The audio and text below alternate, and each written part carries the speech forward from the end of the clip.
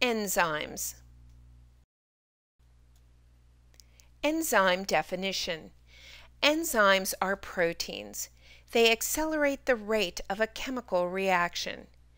Enzymes are catalysts that promote the same reaction over and over without being used up in the reaction. They are neither product nor reactant. Enzymes require metal atoms as cofactors to function, such as magnesium and calcium. Catalyst definition. A catalyst is a substance that accelerates the rate of a chemical reaction without itself being used up or changed. E sub A equals the energy of activation. Let's take a look at this graph.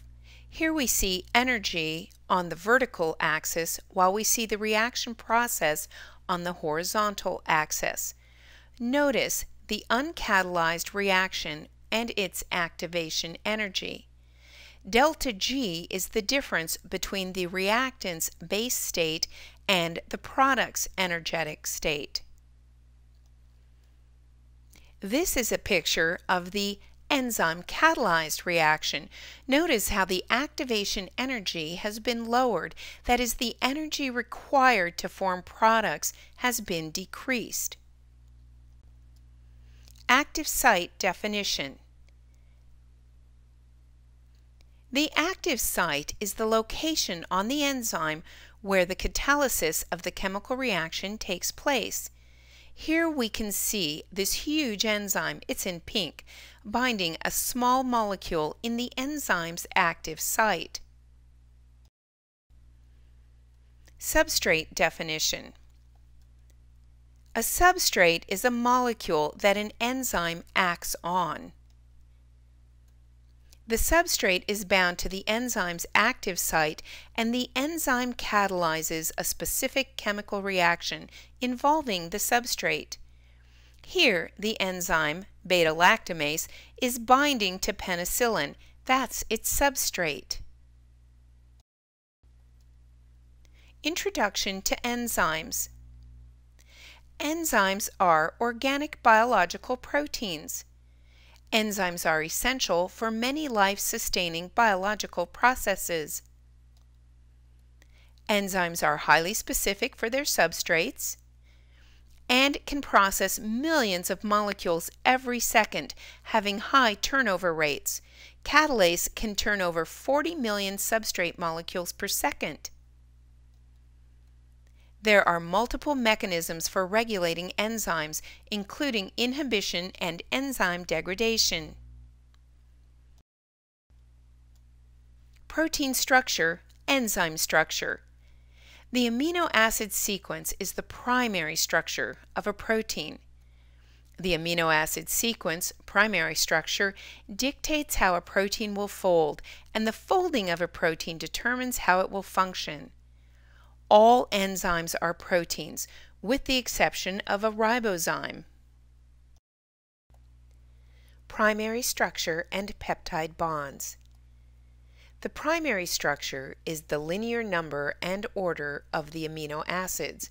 This is in a protein. Here you can see the amino acids being linked via a peptide bond. This would form a protein, or at least a polypeptide chain.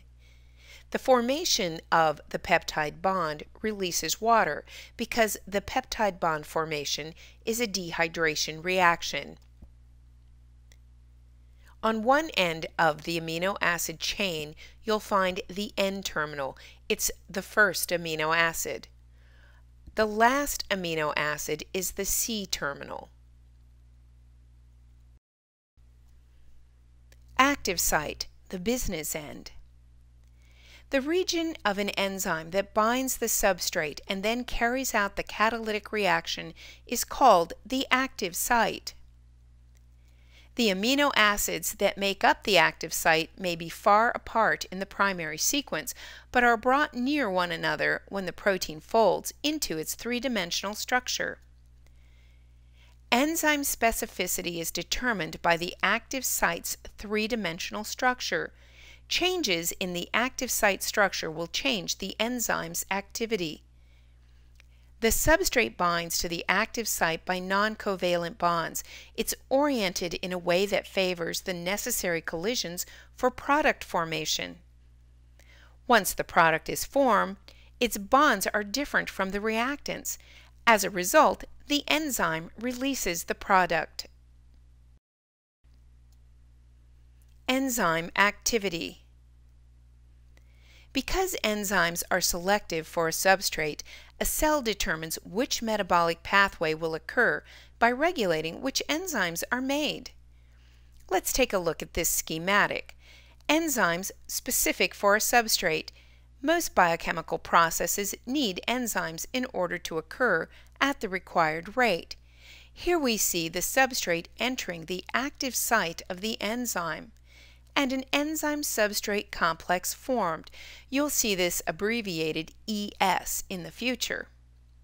The enzyme changes shape slightly as the substrate binds. The enzyme products complex. The molecules at the beginning of the reaction are called substrates, and they get converted. This is then called the product, and products leave the active site of the enzyme because you can see they no longer have the correct conformation.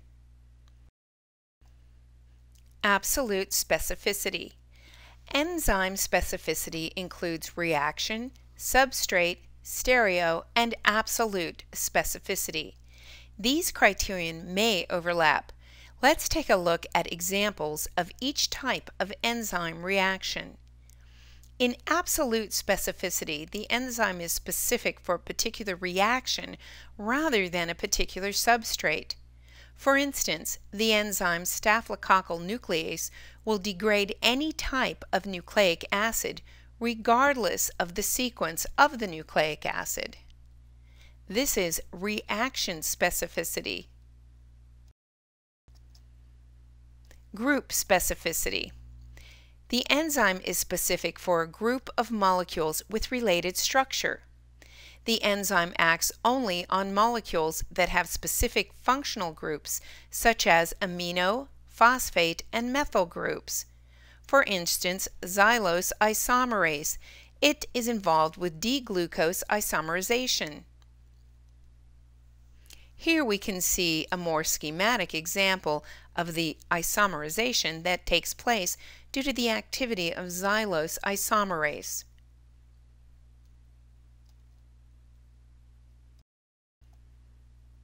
Linkage specificity.